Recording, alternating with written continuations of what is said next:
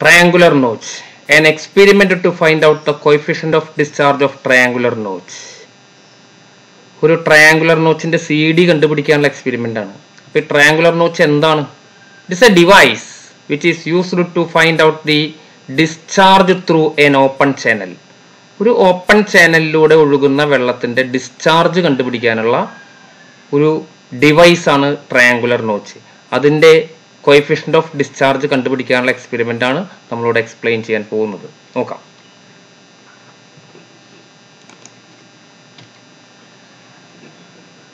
Triangular notch is a triangular opening provided in a channel to measure the discharge through the channel. ഈ ചാനലിലൂടെ ഒഴുകുന്ന വെള്ളത്തിന്റെ discharge കണ്ടുപിടിക്കാൻ വേണ്ടി ഒരു ട്രയാങ്കുലർ ഓപ്പണിംഗ്, ഇതാണ് ട്രയാങ്കുലർ ഓപ്പണിംഗ്. ഒരു ട്രയാങ്കുലർ ഓപ്പണിംഗ് ഇത് നമ്മൾ കൊടുത്തിരിക്കുന്നു. ഈ ട്രയാങ്കുലർ ഓപ്പണിങ്ങിനെയാണ് നമ്മൾ ട്രയാങ്കുലർ നോച്ച് എന്ന് പറയുന്നത്. അപ്പോൾ അതിനുള്ള സെറ്റപ്പാണ് ഇപ്പോൾ ഇവിടെ കാണുന്നത്. ഒരു channel fitted with a triangular notch and A hook gauge. അതിൻ്റെ റീഡിങ്സ് ഒക്കെ എടുക്കാൻ വേണ്ടി, ലെവലൊക്കെ അളക്കാൻ വേണ്ടിയിട്ട് ഒരു hook gauge. Then here there is A measuring tank. ഒരു മെഷറിംഗ് ടാങ്ക് ഇത് ഇവിടെ പ്രൊവൈഡ് ചെയ്തിരിക്കുന്നു. ഇത്രയും കാര്യങ്ങൾ ഉണ്ടെന്നുണ്ടെങ്കിൽ we can measure the discharge using triangular notch. അപ്പോൾ അതിൻ്റെ ആദ്യം അതിൻ്റെ സി ഡി കാണണമെങ്കിൽ, കോഎഫിഷ്യന്റ് ഓഫ് ഡിസ്ചാർജ് കാണണമെങ്കിൽ തിയറട്ടിക്കൽ ഡിസ്ചാർജ് കാണണം, ദെൻ ആക്ച്വൽ ഡിസ്ചാർജ് കാണണം. അവ തമ്മിലുള്ള റേഷ്യോ ആണ് സി ഡി അഥവാ coefficient of discharge. Coefficient of discharge C D equals actual discharge divided by theoretical discharge. അപ്പോൾ ആദ്യം നമ്മൾ തിയറട്ടിക്കൽ ഡിസ്ചാർജ് കാണാൻ പോകുന്നു. തിയറട്ടിക്കൽ ഡിസ്ചാർജ് കാണാനായിട്ട് എന്താ ചെയ്യേണ്ടത്? ഞാൻ നേരത്തെ പറഞ്ഞതുപോലെ height of flow has to be measured. ഈ എച്ച് കണ്ടില്ലേ, ഇവിടെ മുതൽ ട്രയാങ്കുലർ ഓപ്പണിങ്ങിന്റെ ഈ ടിപ്പ് മുതൽ വെള്ളം ഒഴുകുമ്പോൾ അതിന്റെ ഹൈറ്റ്, ഈ ഹൈറ്റ് എച്ച് കാണണം. Then this angle is very important. This angle has to be known. That may be 30 degree, 60 degree or 90 degree, whatever may be, that is taken as theta. Okay.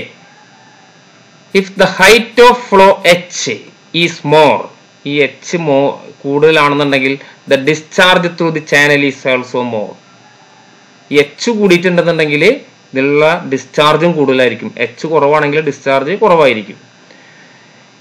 If the height of flow h and angle of notch theta are known, theoretical discharge qt can be measured. Okay, ഈ height അറിയണം, then this angle of notch theta അറിയണം. ഈ രണ്ട് parameters അറിഞ്ഞു കഴിഞ്ഞാൽ we can measure the theoretical discharge using this formula. Theoretical discharge qt equals 8/15 into root 2g into tan theta by 2 into h raised to 5/2. So ഇതിനകത്തുള്ള only unknown is theta and h. G that we know it is 9.81 meter per second square acceleration due to gravity.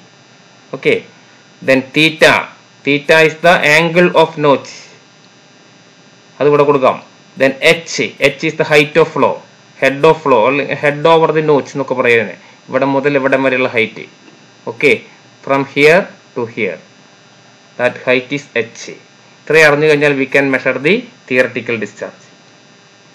Then next is actual discharge. For measuring the actual discharge there is a conventional method using the measuring tank. ഇതാണ് അതിന്റെ measuring tank. നമ്മൾ ആ എക്യുപ്മെന്റിന്റെ വരച്ചപ്പോൾ ഇതാണ് measuring tank ആയിട്ട് കണ്ടത് അല്ലേ? അതിന്റെ view ആണ് ഇതിപ്പോൾ ഇവിടെ കാണുന്നത്. Its width is known to us, that can be measured. Length can also be measured, and height നമ്മൾ സാധാരണ 10 സെന്റിമീറ്റർ ഹൈറ്റ് വെള്ളം നിറയാൻ ആവശ്യമായിട്ടുള്ള ടൈമാണ് നമ്മൾ എടുക്കുന്നത്. അപ്പോൾ 10 സെന്റിമീറ്റർ അഥവാ 0.1 മീറ്റർ എന്ന് നമുക്ക് എടുക്കാം ഹൈറ്റിനെ. Actual discharge can be measured by using measuring tank and stop watch. ഇതുപോലൊരു മെഷറിംഗ് ടാങ്കും ഒരു സ്റ്റോപ്പ് വാച്ചും ഉണ്ടായിട്ടുണ്ടെങ്കിൽ we can measure the actual discharge. Time required for filling 10 centimetre height is taken by stop watch.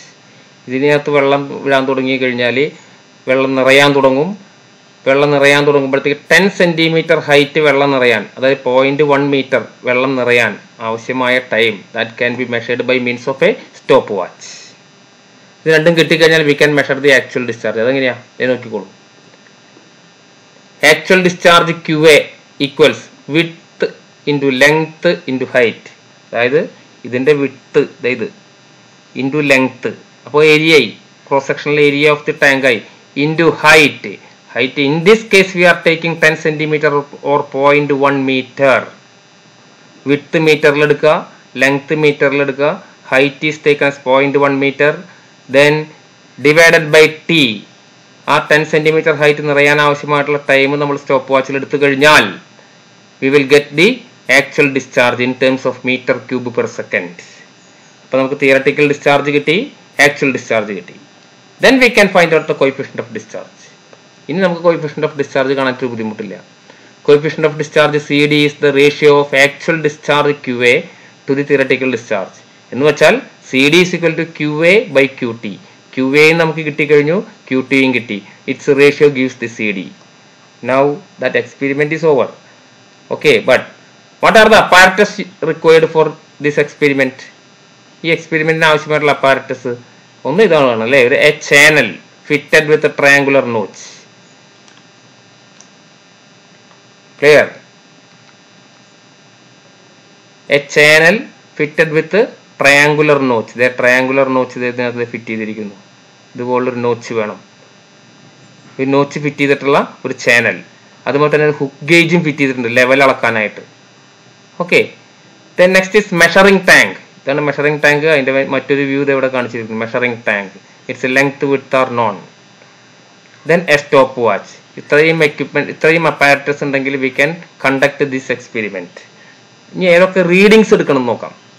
What are the readings to be taken during the experiment? First one is സിൽ level reading.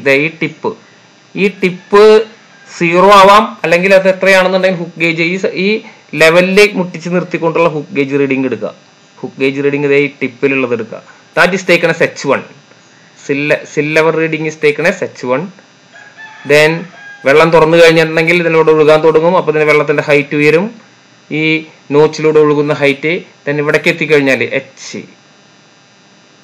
This final head or head over the notch is taken as, or final head is taken as H2. എടുക്കും അല്ലേ. അപ്പൊ H1 എടുത്തു, H2 എടുത്തു. ഈ രണ്ട് readings എടുക്കണം.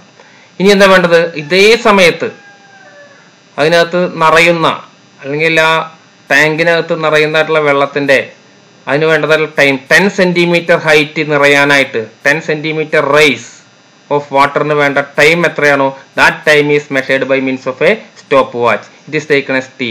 These 3 readings has to be taken.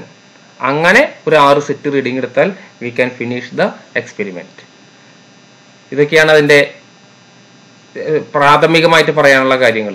ഇനി അതിന്റെ റീഡിങ്സ് എടുക്കുന്നത് എങ്ങനെയൊക്കെയാണെന്നുള്ളത് നമ്മൾ നെക്സ്റ്റ് വീഡിയോയിൽ എക്സ്പ്ലെയിൻ ചെയ്യും. ഓക്കെ.